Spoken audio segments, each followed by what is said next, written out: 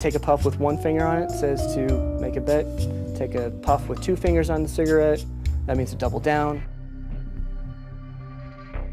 Number 10. Dice controlling with Dominic the Dice Dominator.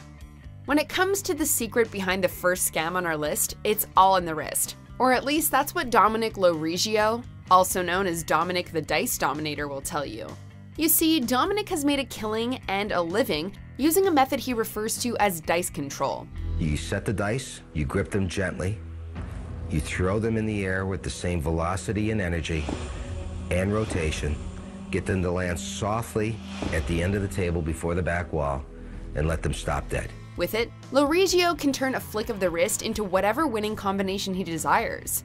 Although some have countered Dominic's claims as the braggings of a seasoned con man, the fact that Loregio is banned from numerous casinos speaks volumes as to the success rate of his chosen method, which he teaches to others for a price. Number 9. Sector targeting. Where there's a will and new technology, there's a way. Case in point, this 2004 incident involving two Siberian men and a Hungarian woman, who took the Ritz Casino in London to the tune of £1.3 million. Their plan of attack? A method called sector targeting, which used a laser scanner on their smartphones to predict where the ball would land on the Ritz's roulette tables. The real kicker? Though they were arrested after the casino reviewed security footage, many charges were reportedly dropped, given that sector targeting wasn't yet technically covered by gambling laws. Clearly it pays to be on the cutting edge. Number 8. Card switching.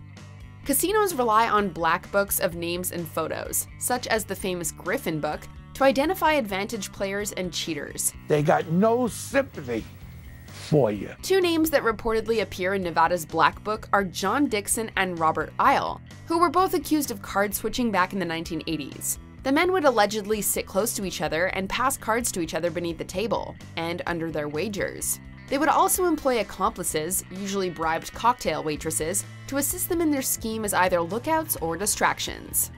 Number 7. The Tran Organization.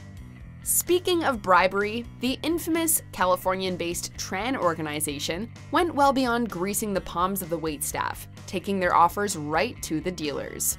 The group, which reportedly was over 40 members strong, had their crooked dealers perform false shuffles at baccarat tables, during which Tran members would track the order of cards. Take a puff with one finger on it says to make a bet.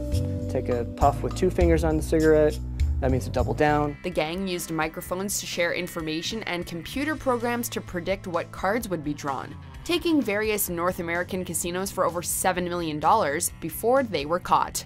Of course, that's just the activity that authorities were able to uncover. Number 6. Louis Colavecchio and the counterfeit coins. Have you ever wondered why today's slot machines give out paper vouchers, as opposed to the tokens so often seen in old school movies? Well, it's in part thanks to the criminal activities of Louis the Coin Colavecchio, who took casinos in Atlantic City and Connecticut for a ride for years. He did this by creating replica tokens during his day job as a jeweler. Of course, the fact that Colavecchio was also in the mob made the reproduction of these coins all the more lucrative. That is, until he was caught in 1998 and sentenced to 7 years in prison. Number 5. Phil Ivey's edge sorting. Professional gamblers will often look at even the most minute of details in order to gain an edge.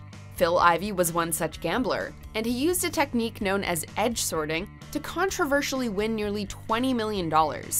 The idea is to convince the dealer to rotate high-value cards, for example by saying you're superstitious, then pick them out using asymmetrical irregularities on their long edges.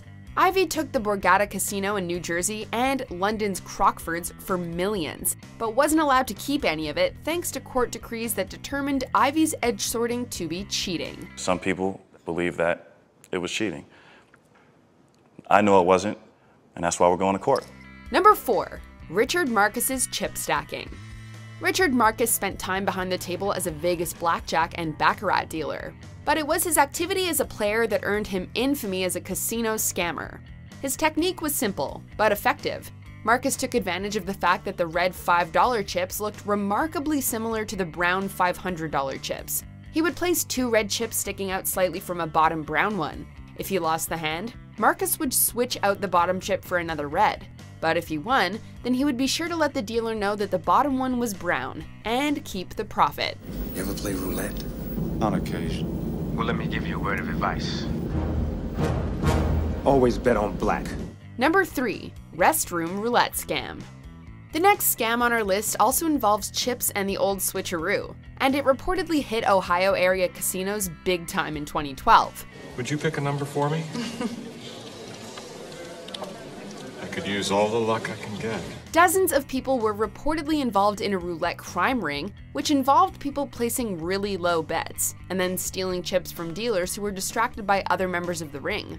The accomplices would then meet up in places such as public restrooms to pass along the stolen chips and bring them up to the cashiers. Although some of these scammers were caught, many remain at large today, while the ring itself reportedly scammed casinos in 18 different states nationwide. Number 2. Can contact lens ruse. We mentioned earlier that smartphone technology has helped cheaters scam casinos, but what about something as seemingly harmless as a contact lens? Italian scammer Stefano Ampolini ingeniously used infrared contact lenses to get one over on Les Princes Casino in Cannes, France in 2011. With the help of an insider, Ampolini and his accomplices were able to mark a deck of cards with invisible ink. Ampolini was able to walk away with almost $100,000, but was arrested 2 months later when he returned for a second helping. Before we name our number 1 scam, here are a few not-so-honorable mentions.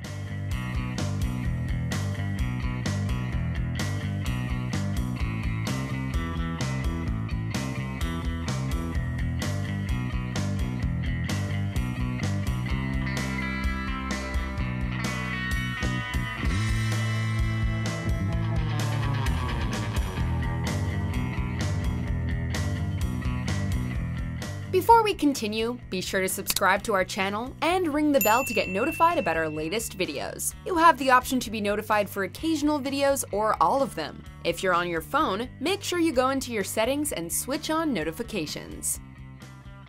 Number 1. The MIT Blackjack Team. Who says you can't beat the house? The MIT Blackjack team used card counting to beat casinos worldwide in the 80s and early 90s. Plus 14. Ring. Plus 16. Sweet. Use it in a sentence. Man, that sugar's sweet.